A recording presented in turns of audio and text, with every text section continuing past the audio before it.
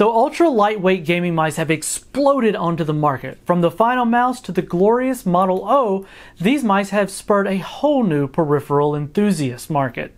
Recently, we took a look at Razer's response to this changing landscape with their well-received Viper ambidextrous gaming mouse.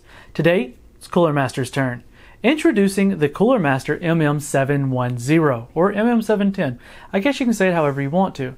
Now this is an aggressive little mouse that Cooler Master thinks may sway you in their direction for those who are in search of the holy grail of gaming mice.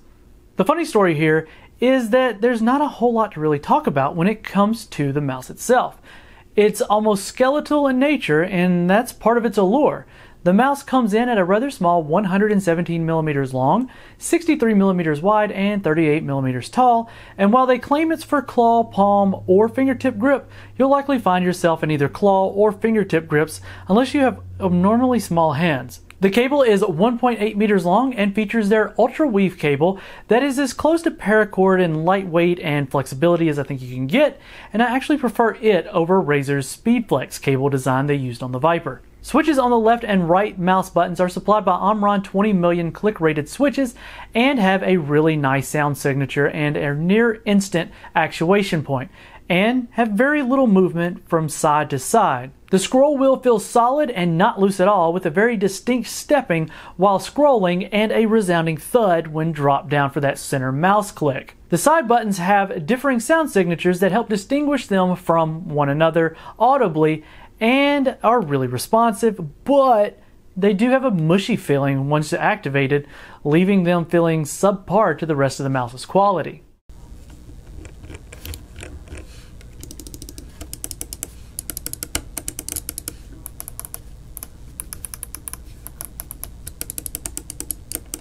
In the bottom of the mouse is centered the PixArt PMW3389 sensor that features up to 16,000 dpi, but comes with a default of 1200. This can easily be adjusted on the fly using the DPI selection button on the top of the mouse, between the left and the right buttons.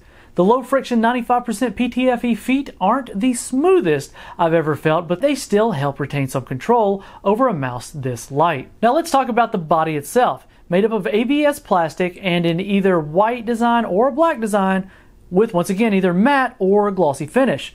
The shell is the star of the show, not just because it looked like Cooler Master loaded a shotgun with buckshot that shoots pellets surprisingly shaped like the company logo, but it's also because it's a crazy low 53 grams on the scales.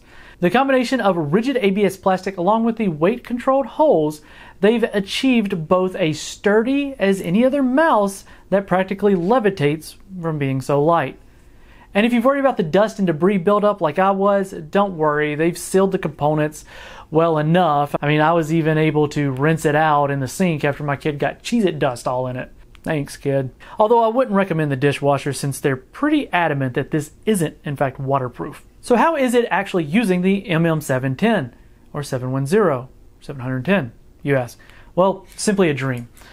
I originally sighed when I got the mouse thinking that it was a gimmick, and who doesn't have the forearm strength to move something like a Logitech G502 with all the weights in it, but I'm sitting here eating my words. Did it make me a better gamer? No, not even hardly. I still suck most of the time, but it did, however, make me feel more comfortable after longer gaming sessions, and it surprised me in the most unexpected ways. See, I became more accurate in moving data through spreadsheets, selecting what I was aiming for in forms, and especially when editing, so moving along the timeline was super simple. And after hours of work, I could just keep going. So yeah, that was nice. And keeping the fact that this mouse is RGB and BS free really means that it'll fit in work, home, and play. And with the price tag of $49.99, it's pretty much a no-brainer for those wanting an excellent performing gaming mouse, or for those really wanting to check out the ultra lightweight scene without dropping $100 or more and waiting months for something to ship.